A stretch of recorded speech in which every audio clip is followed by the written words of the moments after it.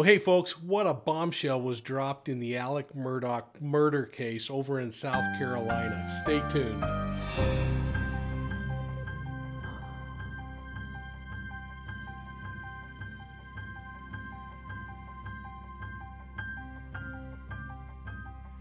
Well, hello everybody and welcome to Profiling Evil. It's going to be quick tonight because we're going to be talking about the things that we discussed today while the trial was going on for Alex Murdaugh over in South Carolina. He's accused of murdering his wife Maggie and their son Paul.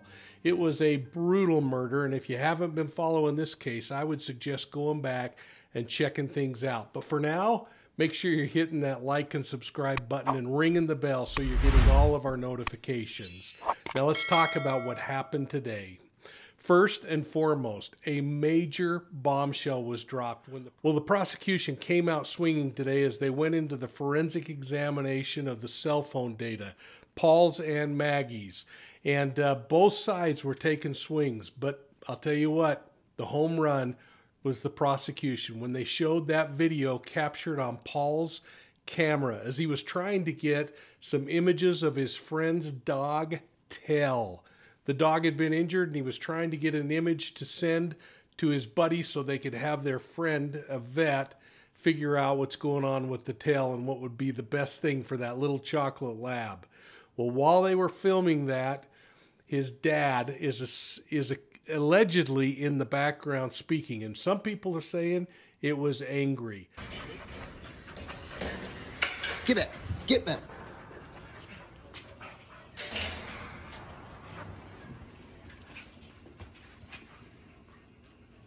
Quit, Cash. Come. Quit. That's okay. Come here. It's not bad. Come here, Cash. Shit. Come here. Post it. Cash. Hey, he's got a bird in his mouth. Bubba. Hey, Bubba. That's a guinea. This is a chicken. Come here, Bubba. Come here, Cash. Come here, Bubba. Cash. Quit.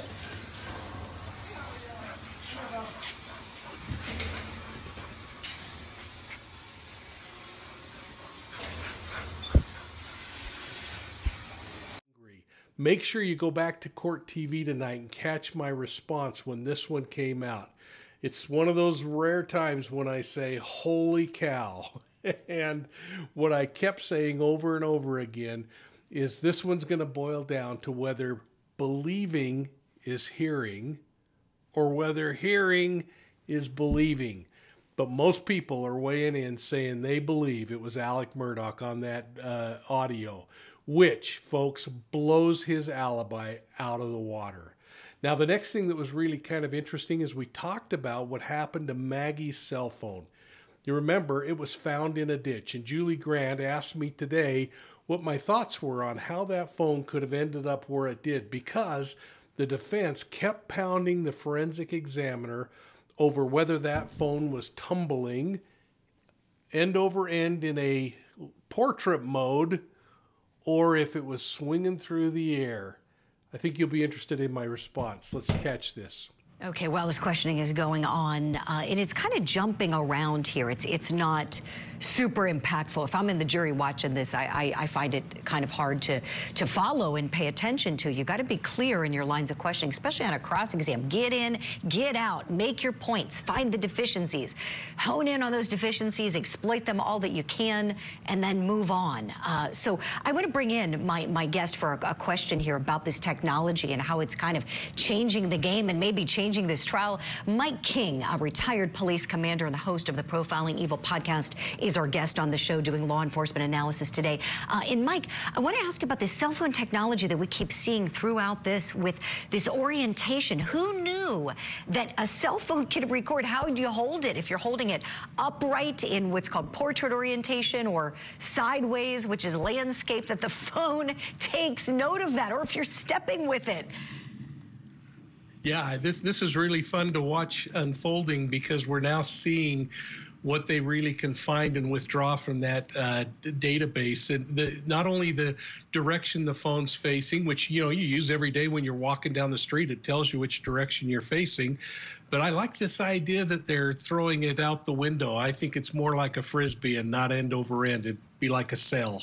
Commander, I want to ask you a question, please, about something that I know stood out to you, and we were able to, converse you with our team, off camera a little bit as we were all watching the video together, and that was the defense attorney's focus on cross-exam on potential cell phone throwing and orientation changing. By orientation, meaning, portrait versus landscape.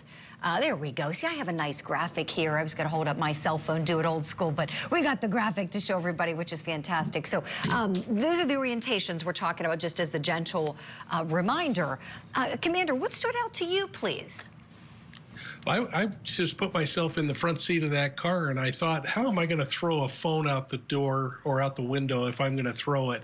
And am I going to throw that thing like this and have it catch the wind? Am I going to throw it so that it's spinning over end? Or am I going to chuck that thing like a Frisbee? And I'll tell you what, Julie, I'm going with the Frisbee. Yes, Commander. Yep, just like a Frisbee. I know.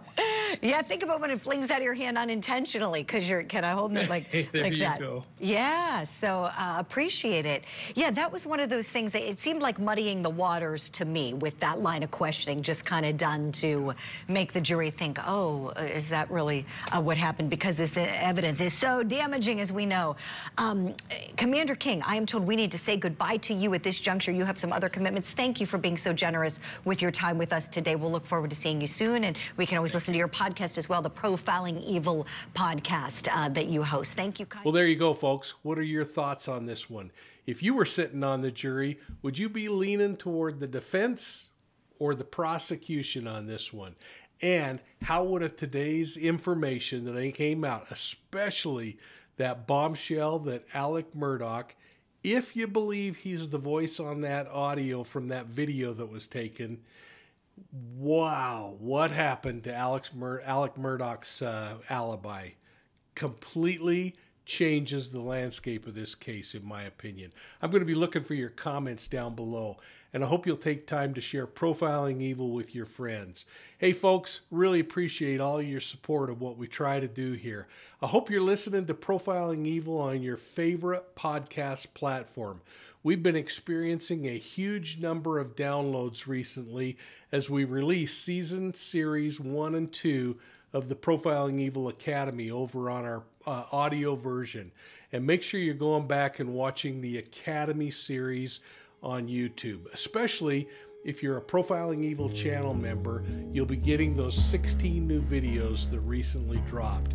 And since this case is so tightly tied to forensics on the locations of both Paul's and Maggie's phone, and we haven't yet heard what they've collected off of Alex Murdaugh's phone, I'd like you to go back, and it's a long way back, to the Suzanne Morphew case when I talk about the drift that occurs when a mobile phone is in a single location, especially if the cell towers are a long ways away. And in the Murdaugh case, the closest cell tower was 8 miles away, the next 9 miles, and then you get out to 13, 14, 17 miles.